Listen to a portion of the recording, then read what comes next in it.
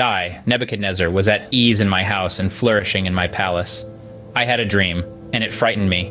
While in my bed, the images and visions in my mind alarmed me. So I issued a decree that all the wise men of Babylon be brought before me to interpret the dream for me. When the magicians, enchanters, astrologers, and diviners came in, I told them the dream, and they could not interpret it for me.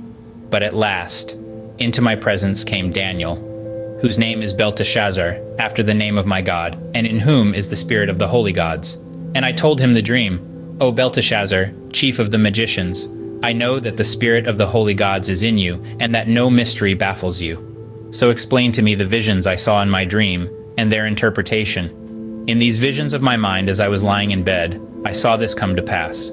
There was a tree in the midst of the land, and its height was great. The tree grew large and strong, its top reached the sky, and it was visible to the ends of the earth. Its leaves were beautiful, its fruit was abundant, and upon it was food for all. Under it the beasts of the field found shelter, in its branches the birds of the air rested, and from it every creature was fed. As I lay on my bed, I also saw in the visions of my mind a watcher, a holy one, coming down from heaven. 14. He called out in a loud voice, "Cut down the tree and chop off its branches, strip off its leaves and scatter its fruit. Let the beasts flee from under it, and the birds from its branches." 15. But leave the stump with its roots in the ground, and a band of iron and bronze around it, in the tender grass of the field. Let him be drenched with the dew of heaven and graze with the beasts on the grass of the earth. 16. Let his mind be changed from that of a man, and let him be given the mind of a beast, till 7 times pass him by. 17.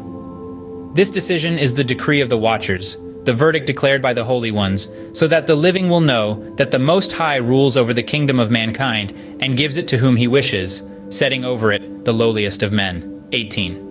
This is the dream that I, King Nebuchadnezzar, saw.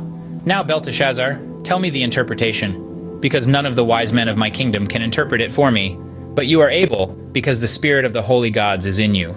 God can direct our destiny, even in dreams, so we must pay close attention to our dreams, subscribe, and like this video if you believe we can be instructed in dreams. Thank you.